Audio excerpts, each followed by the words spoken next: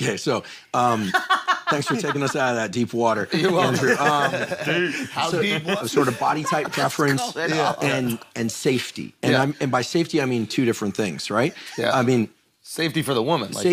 And listen, and for the man. Listen, there's a really interesting literature about this. If you look at sort of who people select to have sex with versus who people select to try and form long-term relationships with them, I mean, there are many men who would not choose to be with the woman that is most attractive to everybody because they don't have the confidence they could keep her. That's right? a good point. Even if she's not a flirt and wouldn't be looking, right? Even if she didn't have a wandering eye. Some men deliberately wouldn't want to be with the most beautiful. People tend to match up pretty closely in terms of attractiveness. Pretty closely. Not always. It's not because the pretty ones are airheads. But you asked about income, and I want to make sure that, because I had David Buss on my podcast, and he's really the expert on this, so we're going to have to fact check this with him. Yeah. But yes, it's true that resource potential is an important variable because people have to think about safety and childcare and a number of things. It's but of course, but women work too, right? Women can work too, right? They can opt to work and make money. But more often than, more important than any other feature across all cultures is that the woman reports that she sought someone who is kind to them. Not necessarily kind to everybody, but kind to them, right? Kind to them. Okay, so even if you think of like extreme money, right? Extreme money, or you think of extreme bodies or extreme resources, right? That somebody has. Women, in terms of who they tend to pair up with long-term, assuming heterosexual, right? They're heterosexual, because here we're making a bunch of assumptions. But in that mold, what is shown up over and over again in the data is that their top priority is that someone be kind to them. In other words, they're not interested in being with someone who's really wealthy who treats them like garbage. Is that and also... I think this gets lost because people think, oh, it's all about money. It's not all about money. It's about safety and kindness, because you're talking about a long-term bond. Right. Yeah. Now, then people say, well, what about this notion of gold diggers? And by the way, there are male and female gold diggers. I had friends in college who would say things like they wanted to marry a really wealthy woman. I was like, really? I just heard this from a few people. I was like, wow, you're thinking about that as your primary concern? They're like, no, but it would be great. I would hear people say that.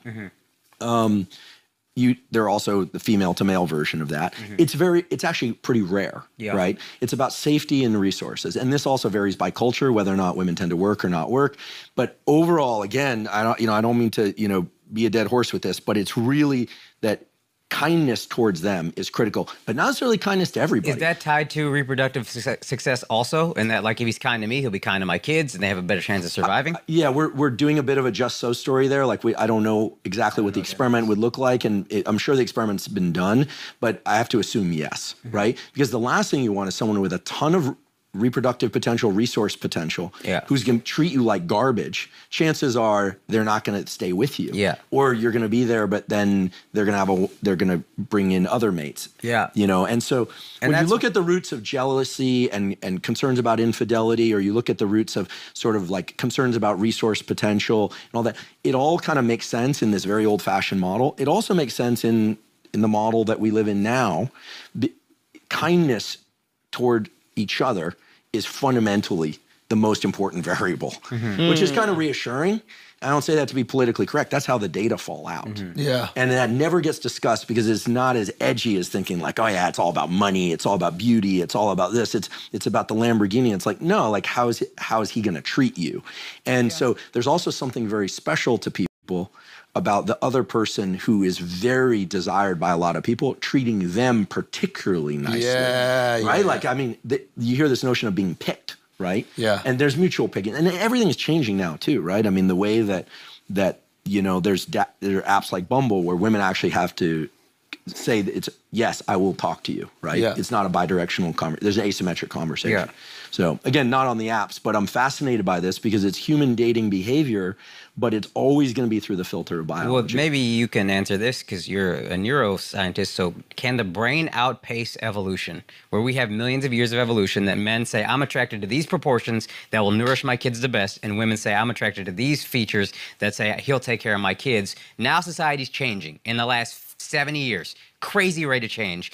All this is like getting changed up. Can your brain outpace your evolution which has been hardwired for millions of years, and say, you know what, I don't care about all these things? Well, people can make. So we have this real estate in our brain right behind our forehead called the prefrontal cortex, and it's your rule-setting machine. Okay, so you can create new rules for what's going to drive your behavior. Like we can decide that what's important in a given set of situations is blank. You actually see this, right? If people go away on retreats or they go to some event and there's only, you know, let's say, again, we're assuming heterosexual relationships here, 10 men and 10 women, they're all heterosexual. You know, who you find most attractive will be gauged against the other 9, right? Right. And so, but in a world in New York City, right, then the mean is that the distribution is much broader and the mean is shifted perhaps, right? And so you can't beat evolution. You're always going to be constrained by brain wiring, but you can condition certain things. And also sometimes people are selecting for somebody who's really nice, really funny. We get along so well. I mean, there are other criteria, right? I'm just trying to get you to say it's okay for us to be shallow, really, at the end of the day. It's as okay to be shallow as being shallow is important to you, right? There are people who are like, they have their list, right? They're like, I want to be with someone who graduated college, or I don't care, or I want to be with somebody who, you know, is physically attracted to, et cetera, et cetera. I mean, the reality is that no matter how attracted two people are to one another, like at some point it becomes familiar. But there are certain people, like I'll just disclosure, I'm actually become in a relationship, monogamous relationship, actually become more attracted to the person I'm with. And I think it's something through the nose. It's like a pheromone thing. Yeah. I become very conditioned to them, right? It's not that no one else becomes attracted to me, but I become very conditioned to them. And so I don't know that everyone's like that. I've only been me, but I know that there are some people that get really restless after they've been with the same person for a little while. And sometimes that's psychological, like they never got it out of their system. They married the first person they were with. And other times could be physiological, you know? Both of them. So there's a lot of range on these. I mean, the biology constrains it.